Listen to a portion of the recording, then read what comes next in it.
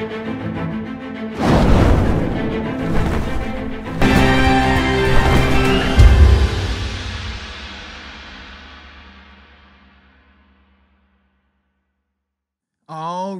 so we have a bonus update on Yukon Striker today. So I'm going to talk about the speakers. The speakers have now become the controversial topic of Yukon Striker. They are what's the hashtag what's in the shed now. And I think I know what they're for. I think it's pretty obvious. And I think after viewing what I saw today, I'm pretty confident in what I'm about to tell you guys that I think they're for. And hopefully you guys agree. But if you disagree or agree, comment down below and let me know what you think they're for. So what you're about to see is up close footage of the speakers on Yukon Striker, and you're going to notice a few things about them. But we'll get to that in just a sec. So what you've noticed with Carowinds and Canada's Wonderland's new additions in 2019 is extensive theming. Not all has been announced for both parks, but you can tell already that both parks are focusing on attention to detail. I would even go as far to include Banshee in this topic of discussion, as Banshee is an example of speakers near the top of a coaster used for something other than the lift spiel. If you don't know what a lift spiel is that little information as you climb the lift structure of a coaster that tells you to keep your hands, feet, and legs inside the train and other safety information about a coaster. So what you'll notice is all the speakers on Yukon Striker are pointed outwards. They are attached on poles outwards as well, and some are not attached on poles, but on the outer shell of the actual holding brake and pre-drop. So on the actual, so it starts with the clamp brake and then the holding brake. The speakers are all outwards, and they cannot be put on the inside either, as the outer guardrail, so the railings, have been installed already, and it would be impossible to flip them on the inside. But you can also see they have poles that place them even further out.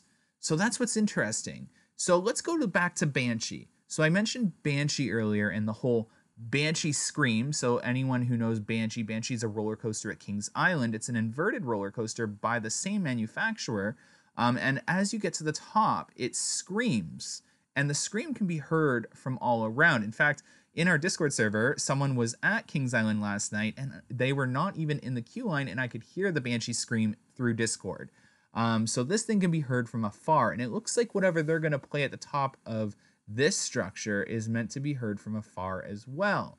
I'm actually a little intrigued as to why they have so many speakers. Like, is it going to start to play creaking? If you remember my teasers from a month ago or even a month and a half ago, I played some mining, like you're in a mine shaft and you could hear creaking before the mine shaft caved in. Is it going to play something like that and then an explosion? They clearly want guests down below watching the drop to hear it as well. If you notice, the speaker is pointing outwards and kind of downwards towards where the tunnel is located, where I'm assuming guests are, there's going to be some sort of viewing area that guests can watch. Now, I do think, and I'm going to strongly put my backing behind this theory, because I think that's brilliant.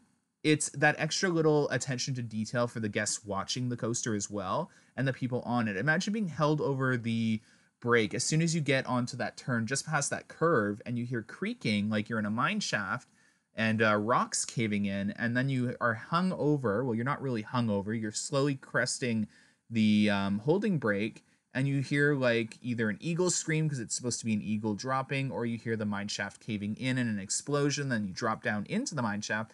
That would be really unique, and it would also be inclusive to the guests that aren't riding the coaster. So regardless of what it ends up being, I think this is a strong theory to put my backing behind, and I'm willing to be a betting man and say that this is exactly what those speakers are for.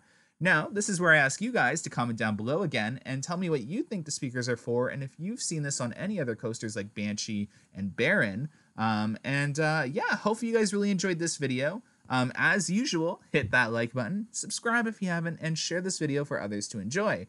And as always, again, I hope you guys are having a fantastic weekend, and thanks so much for watching my construction updates on Yukon Striker. For others who aren't here for the Yukon Striker updates, thanks for watching my conspiracy theories and all other content. There is more coming in November, so stay tuned.